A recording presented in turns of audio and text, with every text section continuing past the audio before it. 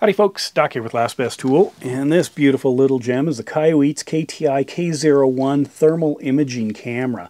It's got much the same form factor and even somewhat operation as a traditional kind of point and shoot style camera in terms of the feel in the hand, the big shutter button for the index finger, on off up at the top, bottom. You've got the USB-C charging, quarter 20 socket for using a tripod.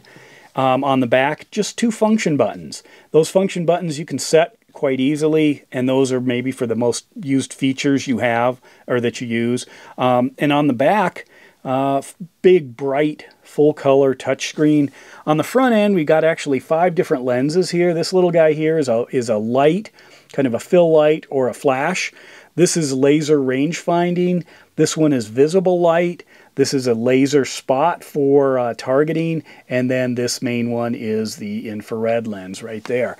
So as you're using this, you can switch between modes quite easily. I've got this F1 and F2 set up for a gallery and for the thermal or the temperature range. But down here, just by simply touching this, I can actually move through the different settings. I'll go back here and show you those. If I touch that, I've got gallery, I've got the different types of image capture there, I've got the targeting, I've got the different palettes, I've got the control over the front end light, and then I've got my settings. So it's that simple. I'll touch gallery. There are 2 gallery modes. One is your local gallery, that's the onboard storage. The second is the cloud. This will Wi-Fi up, using Wi-Fi, just connect to a Wi-Fi network, to a cloud storage platform that Kaiweets hosts, and it allows you to drop your images right on that so they can be shared by anyone who's logged into that, or to draw them down on your PC, not Mac, but a PC, and then you can use their thermal imaging software. I'll go into my gallery in just a moment.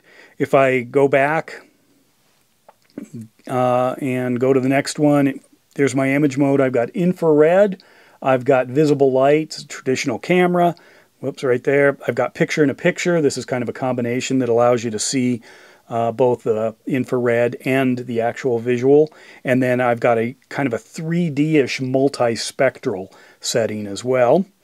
Let me go into the object analysis. There are several things I can do. I can target specific objects, which is kind of cool. I can go in and draw shapes or testing regions, and then of course I can go in and I can delete all of those, clear it out. Those are my settings there. My palettes, you've got white hot, black hot or black heat, iron red, which is a common one there, hot iron, rainbow, and Arctic. We'll go back to iron red. That's pretty common. Here's where I can set my lighting, so I can turn things on with a flash, or I can turn on my light, and that light now is active there. So if you've got a low light situation, I can just turn those off too. And then lastly is my settings. You can zip through all kinds of different settings here. If I'm using my functions, I've set the F1 here. I just push that and it's going to bring me up to my gallery. So let's go ahead and run into that. So you got quite a bit of storage here. Here's somewhere I was exploring. This is this fire greater than 1,000 degrees.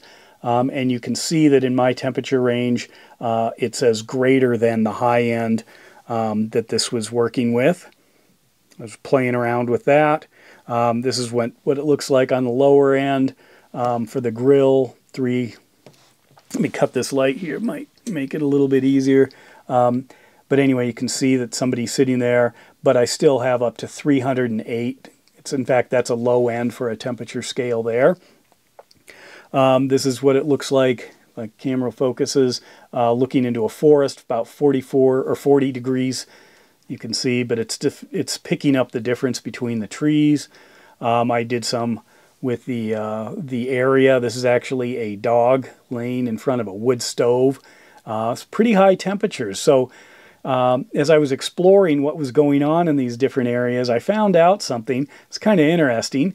If I target this, This is a dog right there. And this is the heat coming off of a wood stove. You'll see that in a moment. And the dog is 133 degrees, 134 degrees on the surface. And this one is the wood stove. You can see the different temperatures. We're actually doing some cooking on it. Thought I'd play around with that. That's what it looks like. I'm exceeding this. This is over 300 degrees, and that gives me a chimney look, which is kind of important. If you're doing duct work, that's one big use for these, as well as finding, hot electrical systems, or the, friction in mechanical systems. Another cool dog, person working. This is a place where electrical cords are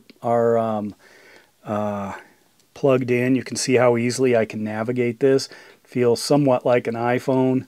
So that's pretty good, playing around with that. But anyway, if I go to my F2,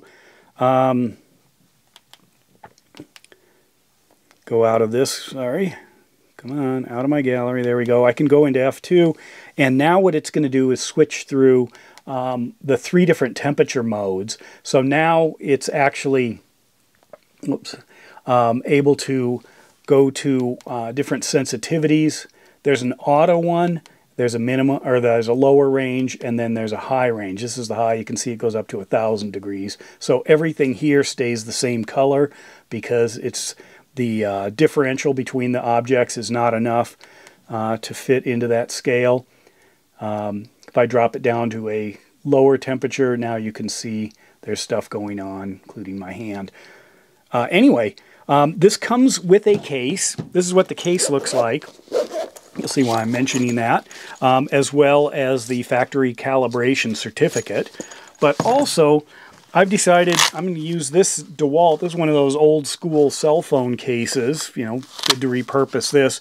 But the camera actually fits in there quite well, and it's much easier, and I can actually clip it to things or have it accessible to easily pull out and use, versus kind of the traditional case. But if I was, storing it in a toolbox, that's probably what I'd use. Anyway, I'll put a link to these below. I'm glad that Kaiweets is really getting into this. They're known for multimeters, voltage testing, and even a few hand tools.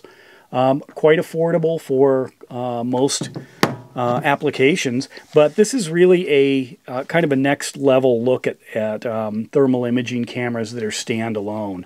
And the reason I point that out is because there are quite a few different thermal imaging cameras that either attach to existing devices such as iPhones or Android phones, and then there are kind of these sort of point and shoot radar gun looking thermal imaging cameras. And then now there's this. And compared to, or given its performance and compared to a lot of the others, it's a high-end camera. Well worth it. And with that, Doc out.